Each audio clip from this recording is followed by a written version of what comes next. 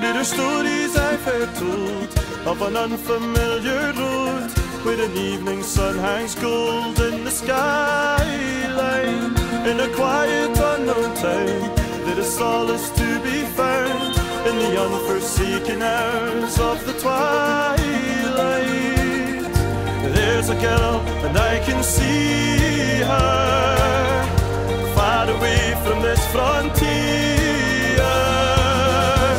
I wanna dance with a highland girl where the skies reach out for miles. I wanna feel the breeze of the Hebrides on the far side of the world. On an evening in July, beneath the red Loch Hubbard sky, she smiled and closed her eyes on my shoulder. Now I'm a million miles from home, from the girl I call my own, and I'm dreaming all alone just to hold her. Cause I wanna dance with a highland girl where the skies reach out for miles. I wanna feel the breeze of the Hebrides on the far side of the world. Cause I wanna dance with a highland girl where the skies reach out for miles. I wanna feel the breeze of the Hebrides on the far side of the world. Cause I wanna dance with a highland girl where the skies reach out for miles. I wanna feel the breeze of the Hebrides on the far side of the world. Cause I wanna dance with a highland girl where the skies reach out for miles. I wanna feel the breeze of the Hebrides on the far side of the world.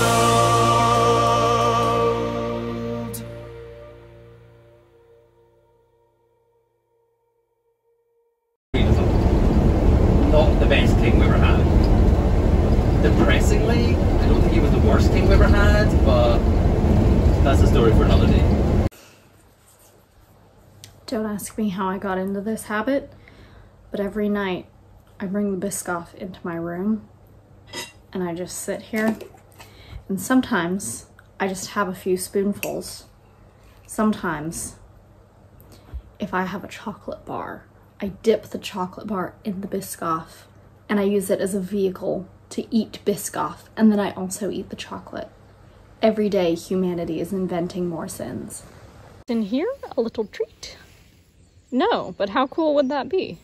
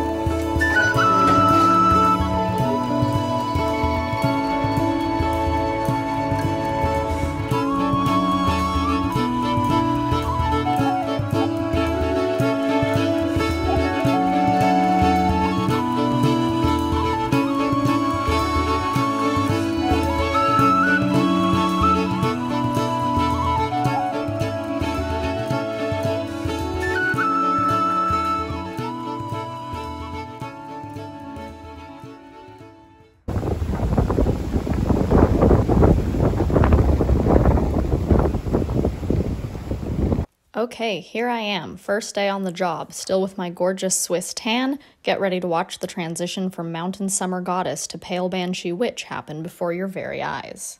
Here's a yummy lentil salad I made. I am very proud of the culinary heights to which I climbed this fall. Sometimes when I was feeling bored and/or melancholy at reception, I would look at pictures of botanical backpackers on Hostel World and think wistfully of its comforting hearth and the old country. Here is a beautiful moth. Here is a memorial plaque to a ferret named Joni. Don't it always seem to go thought till it's gone. Here is a silly quiz I roped all my coworkers into taking in an attempt to keep everyone entertained whilst on reception. Here's the flowers I gathered from the meadow because I am a gentle highland peasant. I went to Loch Ness with my friend from work, and it just so happened that the Highland Games were happening that day. The main attraction was these mighty men in kilts hurling telephone poles across the arena. This guy was from America, USA! USA! And every time his turn came, he would break another Highland Games record. I watched him lovingly from afar and thought of what nice warm hugs those strong arms would give. It is also worth noting that the ancient gentleman in the red kilt was almost squashed by a log that went awry and tumbled over as he hastened to get out of the way.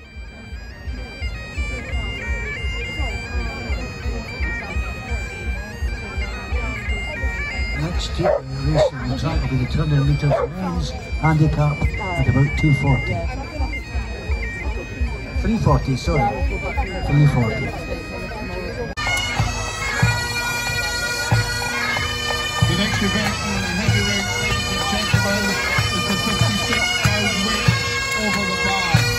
The record was held by Jim Reginald for the United States in 1996. Also at the Highland Games, I encountered the most powerful marketing I've ever experienced. I saw this sign across the field and was immediately filled with an insatiable desire for strawberries. No manipulation, no fuss. They weren't selling me a lifestyle, they were selling me strawberries, and boy howdy did I get me some. Here is the most wholesome puzzle I've ever seen. Here is my first attempt at baking bread, and here is my second. One day, I went into a coffee shop in town, and the girl working was American. We chatted and exchanged contact info, and a few days later we went on a jaunt together. The Jacobite steam train, which was used as the Hogwarts Express in Harry Potter, runs along the stretch of track from Fort William to Mallaig, and you can pay buku bucks to ride on it, or you can take the same route on the normal train, get off at Glenfinnan, and watch the Hogwarts Express go over the viaduct bridge like it does in the movie. This is what we did, and I must say I did not expect that seeing a train would have such a profound emotional effect on me. Those 5-year-old boys are really onto something. Oh my gosh!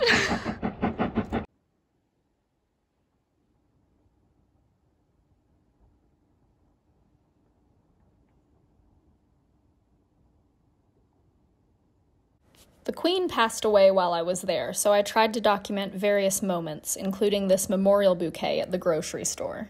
Okay, there were a lot of things that made Scotland really wonderful, but I do have to say that the church that I went to was just so welcoming, and I made friends so fast, and I had my friends over to the staff flat for a tea party, and it was just so nice because it's always so awkward when you go in on the first Sunday morning and you don't know if people are going to talk to you or not, and you know that you can talk to people, but you're also kind of like, ugh, I don't want to do all the heavy lifting here. I'm new.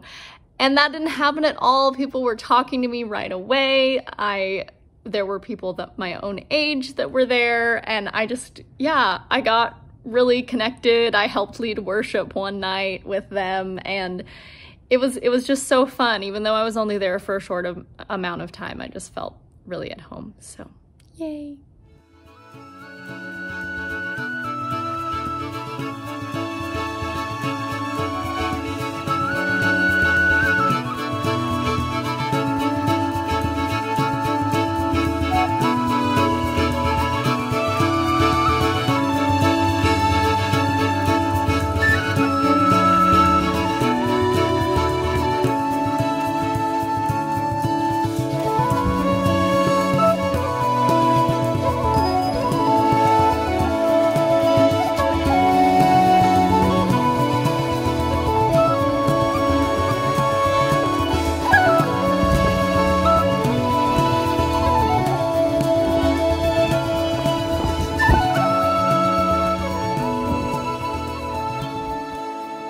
This is where they filmed Hagrid's hut location.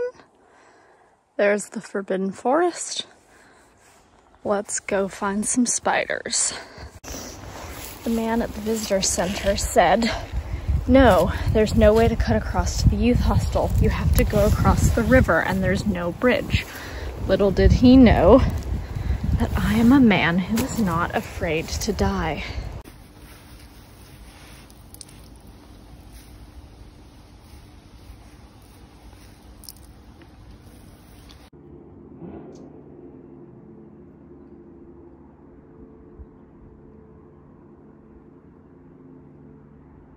It's not true what they say about never forgetting how to learn to ride a bike. I attempted to adjust my AirPod and I instantly careened into this ditch. Fortunately, the moss was very soft. Also, despite losing both of my AirPods in the fall, I A, found both of them, and B, both of them still work even though I found one of them in the little stream. I had a swim in the loch, and by a swim I mean I waded in up to my waist and then sort of took a very brief plunge, immediately turned around and swam in a panic back to the rocks because I was afraid that the Loch Ness Monster was gonna get me. Here are my wounds from falling into the bog. Living the dream. I look like I've been living in the bog for years, like that criminal in Great Expectations, and all I've done is go on what should have been an innocuous bike ride. I understand why running up a hill made Kate Bush want to make a deal with God. Okay, I'm editing right now. My bangs make me look a little bit like Dwight Schrute, but I like to think that it's in a chic way. I just have to explain Loch Ossian because this was an iconic place and I would highly recommend, if you're going to Scotland, I absolutely think that you should go. So there is a train stop on the train line that runs from Fort William to Glasgow. It takes about like an hour to get there from Fort William, and it's called Coror, and it was in the movie Trainspotting. It's literally a train station in the middle of nowhere. It's everything I've ever wanted. It's just, you get off and you can't see anything. There's no other buildings for miles around. There's just the train station, and because this is the UK, the train station cafe where you can get delicious treats to eat. And then you get off at the train stop and then you walk down a gravel track for 20 minutes. This place is not accessible by car. And then there's just the loch, and then there's this hostel sitting by the side of the loch. And so I just stayed in this hostel for a night, and the bike that I was riding, I borrowed from the manager of the hostel, didn't tell her that I almost destroyed myself and the bike. But that is all there is for miles around. You're just out in the hills. You have the train station and you have the hostel. The hostel it doesn't have heating. It's like a fire that heats it. And it has outdoor composting toilets, outhouses, essentially. The best. Amazing. Highly recommend. Things to do in Scotland 2023.